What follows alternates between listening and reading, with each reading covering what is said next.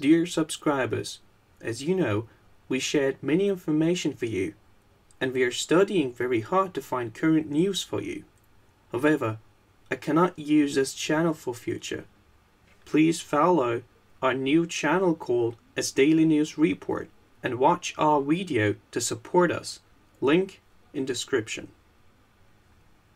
Also, you can reach the video we shared on Daily News Report by clicking on the top right button. We highly recommend watching, subscribing and sharing. We will continue to share some news on this channel, but we take precautions against some situations for future. Thank you for supporting us. Support level on the chart as of more or less this morning, and we're starting to see the market bounce, the bond market bounce.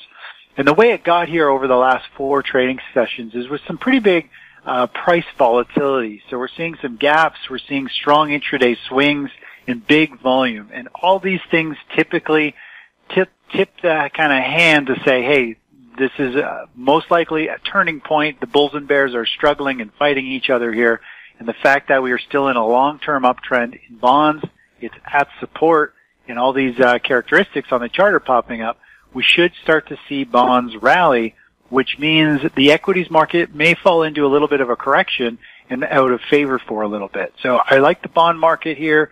We could see other safe havens start to outperform soon as well.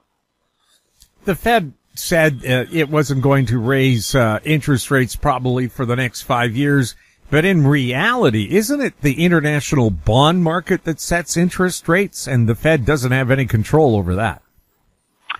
Yeah, it's going to be real interesting how it plays. I mean, it's really tough to see a huge rally in bonds here. I mean, you've got to wonder like how low are rates going to go? If they continue to go higher, are we going to start to see negative rates? I mean, I just saw a report there last night that someone was predicting negative 1.25% interest rates in the States by pretty much this time next year. And it's, you know, the bond market's interesting. It's been in this like 30-year bull market, and now it feels like it's getting a little frothy. Rates are almost zero. How much higher can bonds go? Is this bull market almost over with the dollar potentially starting to devalue and all the printing and the damage being done? I mean, it's going to be really interesting the next few years what the bond market does. It may not be a safe haven. It could actually be falling out of favor long term here if people don't want to carry and hold that debt and really make no money on it anyway. So it's going to be an interesting picture. I don't know where rates are going to go, but I do think we're going to see bonds rally. Most likely rates are going to pull back. And it's just what kind of demand do we keep seeing in bonds? I know the last auction was terrible demand, and I think it could continue to get worse. So I think bonds could be nearing their last legs for really being kind of a safe haven in the States. Now, of course, who's going to buy a negative interest bond? Yeah, I don't know. That's a good question. It's hard to wrap your head around it. So, I mean, I know the U.S., they're saying that they're not going to let it go negative, but who knows? I mean, anything can happen, and rules change, and we'll see. I mean, that's the problem. If they start to go negative, I mean, you're not going to want to hold them at all. You're going to want to move to, you know, bonds could easily be replaced with precious metals, could be replaced with gold. And I think it already kind of has started. We're seeing bonds move down, metals move up, the currency's under pressure. So the safe haven of bonds could totally be replaced with gold, with what's going on. I think we're in the infancy stage of gold potentially coming back and shining as a global kind of currency or asset or store of wealth. So it's going to be very interesting the next 3 or 4 years what happens with bonds and precious metals and really, obviously, everything that's kind of happening around the world. This is pretty unique times, that is for sure. Well, if we have zero or negative interest rates, would banks, to encourage people to still deposit with them, say, okay, instead of your deposit earning interest here, we'll give you so much gold if you put your money in, and you'll have gold being held there? Or do you still think there'll be a separation between precious metal storers and money storers? Yeah, that's a good question. I can't see people trusting the banks to say, hey, we've got gold. I mean, all we hear are conspiracy theories that there's not enough gold even for the gold ETF, and that, Fort Knox doesn't have all the metals that it's supposed to. And there's just, and the banking system's supposed to hold our money and keep it safe. And what do? They take it, they leverage it, they lose it. And then, they let all the little guys kind of lose, and America and the economy lose because they have to get funded back. So people don't really trust the system, the financial system. I think metals and their storage is going to be outside of the banking system, because really the banking system seems to just be a bunch of crooks, more or less. I mean, that's just the way it works. Or people who don't know how to run and manage businesses. You don't take somebody's money and leverage it and lose it.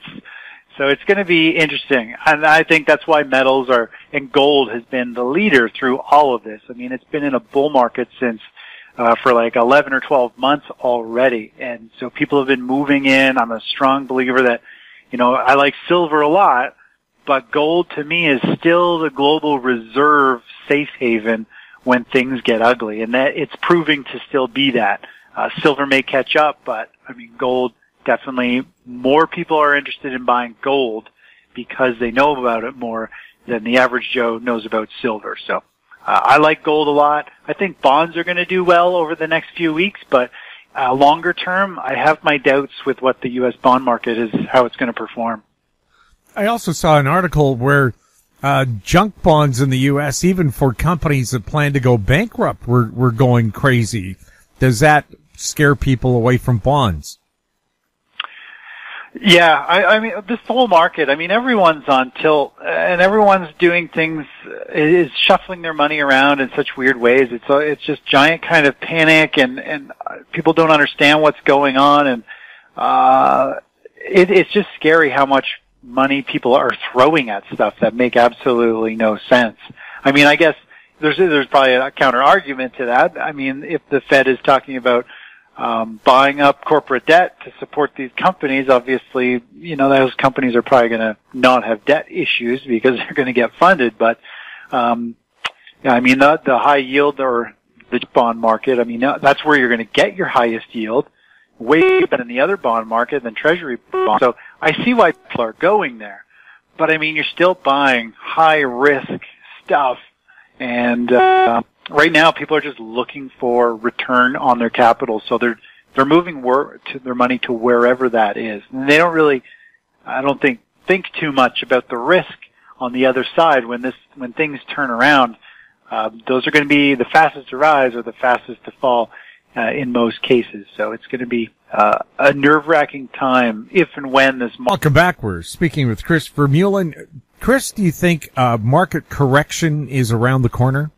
I do. I mean, I've thought it's been one around the corner for a few months here. We're not betting against it. We're kind of waiting for a sign of a reversal.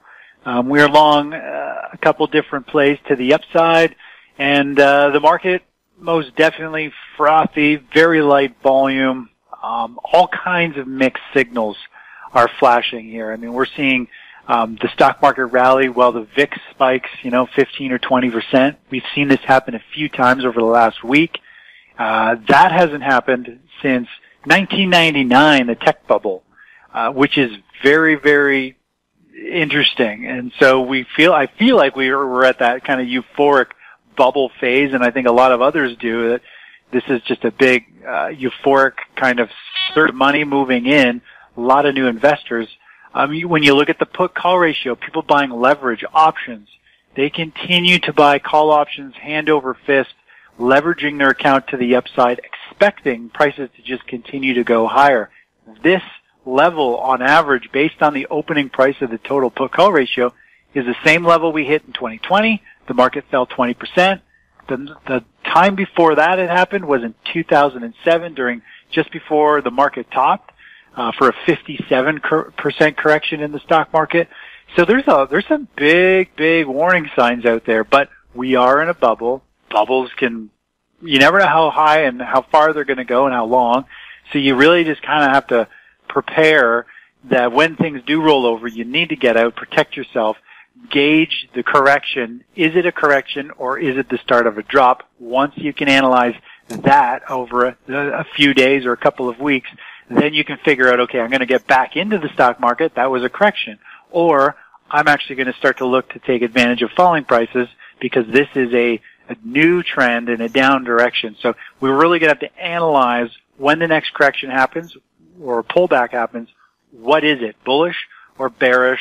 And then look at all the different asset classes, what they're doing and saying, and then we can get involved because I think there's some huge opportunity, more opportunity just around the corner, and it's going to be pretty violent. Is the market likely to keep rising at least until November because the Fed is going to just throw everything they can in pre-election? Well, I do think it's going to continue to go higher. I mean, I still think there's another potentially 8 or 9% in the upside on the S&P 500 and potentially the NASDAQ still to the upside. I do think we're going to have some type of pullback, whether it's a 2 or 3 day pullback like we saw back in June, where the market fell 10% over just a few days, and then continues to keep on going up to these higher targets? Or do we continue to slow grind higher and higher with no market correction? Who knows how we're going to get there, but I do feel like a correction is going to come, and at this point, a pullback will still be a buying opportunity, but it could be short-lived, and we really need to analyze when that pullback happens. What are the other asset classes doing, and how is the chart playing out? Because we're really close to what I think is a major market top for long-term investors. We'll have more with Chris Vermeulen right after this. March, which is the 43.50 and $44 per barrel level, based on the continuous contract. And we've seen oil bumping its head on that since August 5th. And it's working its way, squeezing up under that level. It's been a point where I've been telling subscribers that if it can blow through this $43.5 to $44 with I think it's going to be a kind of a big short squeeze. We're going to see a pop, and then I think we're going to see it reverse and collapse in price. I think it'll be a reversal sign to play the downside in crude. I think there's more downside potential here than upside for crude, looking forward, 2 or 3 weeks, depending on when they can kind of have this exhaustion top. I think we're going to get a pop and drop type of play. And then I think it's going to continue to go lower. So I like that play. Gold miners in the precious metals sector today are actually doing something a little similar to that, where we saw gold miners yesterday close right at a trend line resistance. They've been forming this beautiful bull flag, flagging out sideways. Yesterday they closed right at their trend line, and a lot of people were talking about it. And a breakout and a close above that level is very bullish. We can see up to a 30% run in GDXJ, the gold miner junior ETF. But I was telling subscribers this morning, we need to see how the opening bell and how today's price reacts, because a lot of people piled into gold miners this morning, seeing yesterday's close. There's a lot of people anticipating metals to move higher. And so the gold miners ETFs opened sharply higher this morning, and it's been nothing but selling. The GDX is down almost 2%, GDXJ down 1.6. It's putting in a reversal top, which is pointing to lower prices over the next 3 or 4 days. And it's that same type of pattern I'm actually looking for in crude oil. We're going to see some big gap to the upside or a huge rally one day, and then the next day we see a big reversal and a sell-off. So I think there's opportunities in both these sectors. We just got to let them shake themselves out of it, give us the setup, and I think we could have a couple really good trade setups once we get confirmation of these new trades. Natural gas, does it really run in a seasonal pattern, goes up when we have hot weather in the summer when people are running air conditioning? Then you have the shoulder season, the fall when it's not hot or cold, and then cold weather in the winter. Yeah, typically natural gas is seasonal. I mean, you can run seasonality charts on almost all asset classes, and you can find when they perform and underperform. And I mean, we're coming into a time when natural gas tends to firm up. It gets ready for winter. It's almost like everyone kind of front runs it. But there's a lot of stuff going on, as you and I discussed before the show today, that could definitely benefit natural gas and create a lot more demand, which Hurricane Laura has closed down a lot of facilities, damaged. So there's going to be a shortage of natural gas, so it could be more expensive temporarily. Talking about coal mines closing down, converting over to natural gas. Those will be huge users of natural gas. And when I look at long-term charts and zoom way back to really 2007, 2005, we're huge cycles at play here, and they're slowly expanding and getting larger and larger in terms of how many years are between them. But we're on a 4-year major cycle low that was put in, and it looks like it's now started to the upside, meaning natural gas should be in favor for the next 1 to 2 years to the upside. And usually somewhere in there we see a huge spike in natural gas value, typically not for another year or so from now based on the past cycles. But natural gas is really interesting, and there could be this huge dynamic shift if the U.S. is moving from coal, closing down plants, moving to natural gas. It could be a massive user and could create some huge spike in natural gas futures down the road when more things get online, and we'll see how that unfolds. But natural gas is really interesting, but it's extremely difficult to trade as a short-term trader because the ETFs are not designed for you to buy and hold them. They value kind of like an option every day, every week.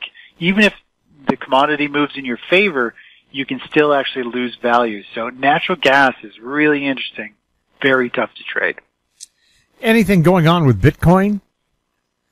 Well, Bitcoin's had a little bit of a pop lately. It's up 2.5% this morning or today, I guess, and it's still holding up in its bullish formation. It broke out of that bull flag you and I talked about a month and a half ago, and the upside target for where it's headed is 14,000, which is the high it hit back in I think it was May or June of last year, and that's a 100% measured move based on the pattern we saw form this year. So there's still more upside. It's at 12,100 today, so it has about $2,000 upside potential if it can continue to finish this pattern. So it looks good here. It's going to be really interesting to see how it performs when the stock market sells off, because recently we've been seeing Bitcoin sell off with the stock market. A lot of things seem to be linked to the stock market, but it may be turning a corner where it's becoming a safe haven because the dollar is finally losing a lot of value and fairly quickly, that people are starting, I think, to panic, and that's why we're seeing Bitcoin pick up speed here and hold its ground. Is people are trying to be defensive with their money, and they're trying to find areas to put it. Bitcoin is one of them, but it's not something you want to put all your money in because there's still huge risk owning it, potentially losing it, all that stuff that comes with cryptocurrencies. Chris, thank you so much for chatting with us.